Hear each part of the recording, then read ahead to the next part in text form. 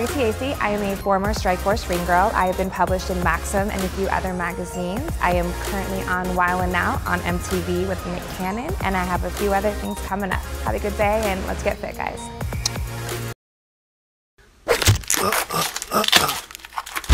Help me up. Got it.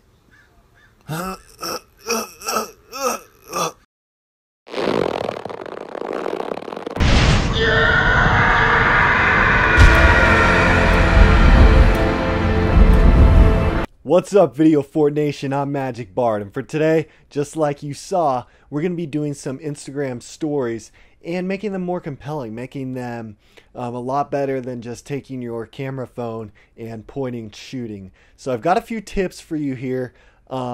Just so you guys know, before we get started, Instagram stories are up to 15 seconds long in a 9:16 format, so that's a vertical square. Now, before we get started, I want to give you guys some shout outs. So so we got a hard name right here. I'm just going to give you the lettering BJOUJ. Appreciate the love, my friend. And Filming with Nick. Thanks a lot for watching our tutorials, leaving us a comment, and letting us know what is up. Now, before we get started, if you're new to VideoFort, hit that subscribe button and hit that little bell icon right next to it, so that way you'll be notified every time we get a new tutorial every single week. All right, guys, let's jump into it. Alright guys, so I'm going to show you a few different ways of how we can create some more compelling stories. The first way I want to show you is very simple. All you have to do is basically screen record on your iPhone, and that is using the force touch method. So what you're going to do is you're going to open up your iPhone and make sure that you've downloaded iOS 11. That's the brand new software that literally just came out a couple days ago. And once you download that, you're going to go into settings, hit that control center, hit customize controls, and then inside of there you're going to see a button where it says screen recording, and you're going to add that to your list. So I'm just going to delete mine and then re-add it to show you how to do that. So once you've added screen recording to your controls, then you could swipe up on your iPhone from the bottom and start recording by clicking on that new screen record button that you will have there. And then what you're going to do is go into Instagram like we have here, and then you're going to force touch on one of your clips. And it's basically click and hold, and don't press down super hard, but just like medium strength, and you're going to have this shot that we're looking at right here. And then basically your screen's going to be recording the whole time, and to stop the recording you just hit the top of your screen, and then that will stop it. Okay, so once you've stopped recording, it's going to create a clip inside, a video clip of that screen recording, and it's going to be inside of your photos area. So now all you have to do is open up your photos, find that video clip, which should be the last one, and then you can edit it down or trim it down so you don't see the other actions that you screen recorded. So trim it down to the point where right before you do the force touch on your Instagram clip, and then trim the back end of it as well if you have to, and then just press done, save it as a new clip, and then you could go on into Instagram and upload that as a story. So swipe right or hit that little camera icon on top left, and then when you swipe up, that will, hold on, turn this audio down. When you swipe up, then you could choose from clips inside of your photos album. Okay, so like we have here. And then once you do that, I would add some text to it. If it's as you can see here, this is I'm uploading a tutorial. So, new tutorial out now, or new video out now, or new picture, whatever it is that you're trying to advertise or show on your Instagram stories, I'll put that as a text. And then a little hack is I would also tag a location. So as you saw there, there's a little sticky note looking guy on the top with a happy face. If you click on that, you can add a location.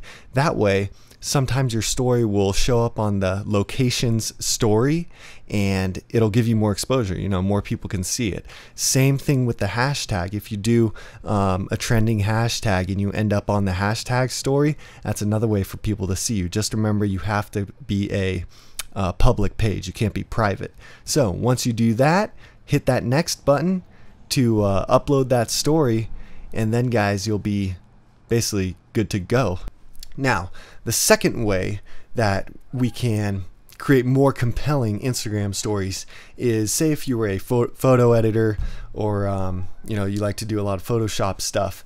I'll show you a little example of how you can spice in those up and kind of create motion out of it. So here's a Photoshop edit I did of my friend Dan, who's basically coming out of his own head. So this is the Photoshop image I had, and you can see all the layers that I have as well. So I have his sword or his machete right there, the extra big head because I made his head a little bit bigger just to be, you know, make it a little more humorous.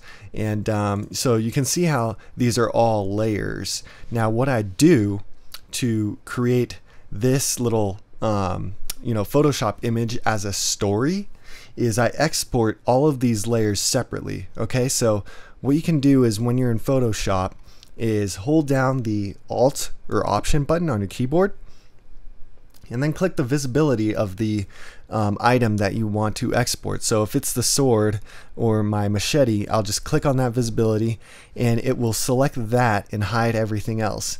So then once I do that, I can go into File, Export, and quick export as a PNG. And then what you're going to want to do is just hold down that Option or Alt button, click on that visibility again, and then it'll bring everything back to normal. So what I do is, you know, I do that for every single element of the scene. So, you know, this part, the big head, his split head, you know, I just select it, I Option click on it, and then hit that File, Export, quick export as a PNG. So I do that for all these elements, right? Then I import all of them into After Effects. So, you know, you can see I've done this a number of times. If you follow me on @MagicBard on Instagram, you can see these on my stories. So you can see my Glazer head split, Dan Glazer, that's his last name. You can see all the elements that I have right here that I created into a composition. So let me just show you what that composition looks like. Basically what I did was I created a new composition, went to Composition, New Composition, and then I made it a width of 1080 and then a height of 1920, which is a good aspect ratio for Instagram stories, you know, 9:16. So once you create that, then you can add your elements in there and start to keyframe them. So, you know, I could just show you a few of the keyframes that I did. Rotation scale, I mean, this example is a little more intense, but if I just show you the animation of what happened, I just have the camera like it's zooming out just to give motion to it, right? And then the machete comes out, cuts his face open. I have a couple of blood squirts, this explosion right here. You know, and you can add other elements that are not in your photo into this just to kind of move stuff around, right? I have that extra piece of his head just blown off right there, and then he grabs onto the rope, and the rope kind of brings him up into place, and that is the end of the photo. So if I just go back to Photoshop to show you the photo, same thing right here. So that is a, you know, hopefully that, you know, gives you an idea of how you can make your pictures come to life that way. And I mean, here I'll show you, what's another one I could show you. So this one, when I went down to LA with my friend Leo, he's at 4K Visuals on Instagram. We shot some stuff around the buildings. He was sitting on top of a building. I was shooting him up there. So I just created this little Instagram story of you know, our little adventure in LA where I was creating a hyperlapse. So, you know, remember, this is just a picture and I'm moving stuff around. I created these artificial flashes right here, you know, by using a mask. And if I show you the opacity, I just create a flash by, you know, going 100% and then dropping it down to 0 really quickly. So, you know, think of different ways of how you can, you know, bring your photos to life like that. What else? Here's another one of Photoshop I did with my friend Matt, where it looks like I'm slingshotting him, right? So I zoom in on him and then throw him out on this slingshot adventure, and he explodes and goes into oblivion, right? So, you know, obviously these are, you can think of many different types of ideas for how you can bring your Photoshop photos to life. So that's another way of creating more compelling Instagram stories. And the third way I want to bring up is, of course, you guys are video editors.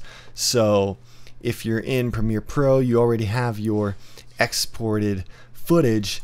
Why not create an Instagram story of, you know, all the clips and footage that you have, right? So what normal people, I mean, what you usually do, 90% of the people out there, is they'll upload the video that they already created onto the Instagram stories. Now, the only problem with that is it will take your 1920 by 1080 clip, zoom in on the middle of it, and you can't edit it or anything inside of Instagram.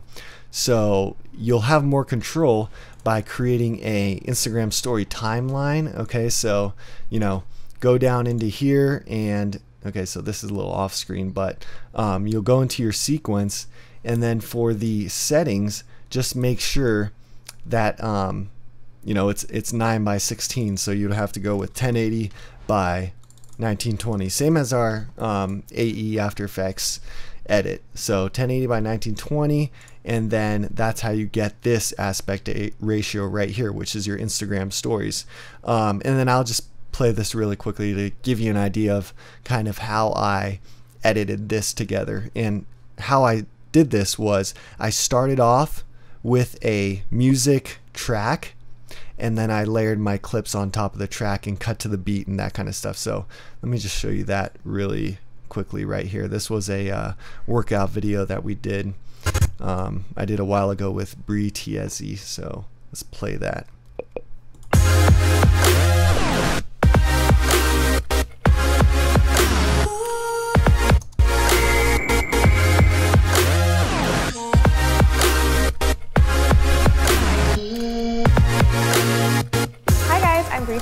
I am a former Strikeforce Ring Girl. I have been published in Maxim and a few other magazines. I am currently on Wild 'N Out on MTV with Nick Cannon, and I have a few other things coming up. Have a good day, and let's get fit, guys.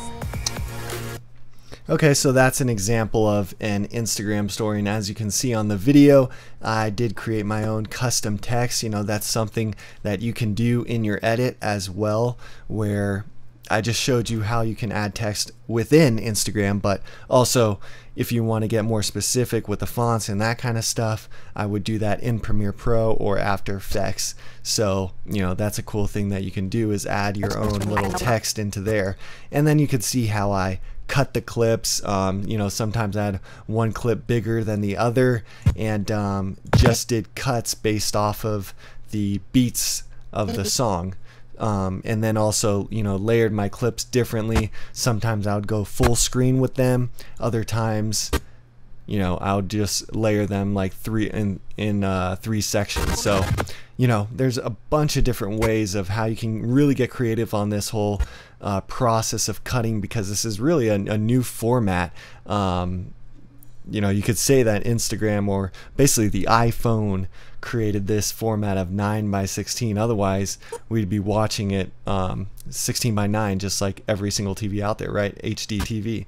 So this is a cool way of creating more compelling Instagram stories that your friends are definitely probably not doing, because most of the time, you know, we're shooting stories on straight off of our iPhone or Android phone or whatever type of phone that you have, straight off of that camera.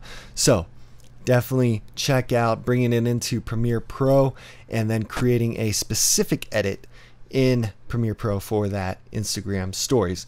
And then the last one, I just want to bring up or reiterate or show you guys once again that tutorial that we did a few weeks ago of the tripod drone shot. So if you haven't seen that tutorial, definitely check that one out. That is a cool shot that you guys can use if you have a drone or access to a drone. Definitely try out that shot, because when you think about it, I know I've said this a few times, so I'm gonna say it one more time, that when people are shooting Instagram stories, they're holding their phone in their hands, so it's almost always shaky, right?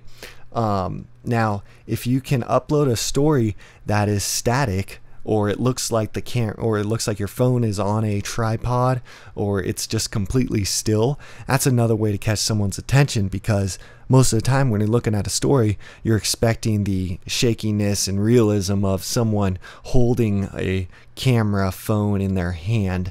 So, you know, any type of tripod shots really adds a sense of differentness than what everyone else is doing. So, you know, it's a way to kind of branch out there and do something different from the competition.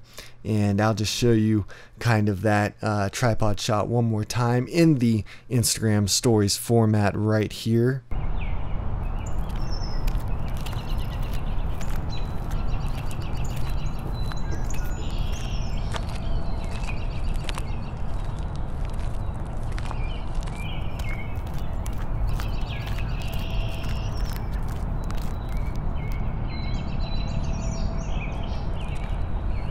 And then guys, that's basically it.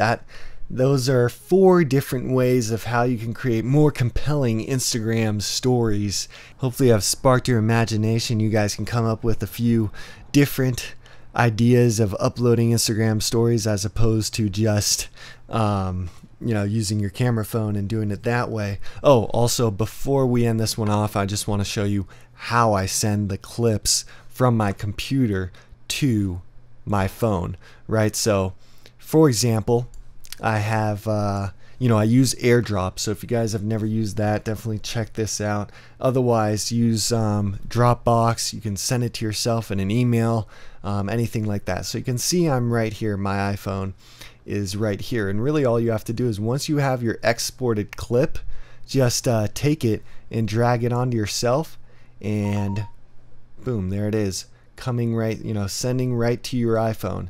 And there you go. Once you receive it, it'll go into your photos and you can upload it straight onto Instagram stories that way.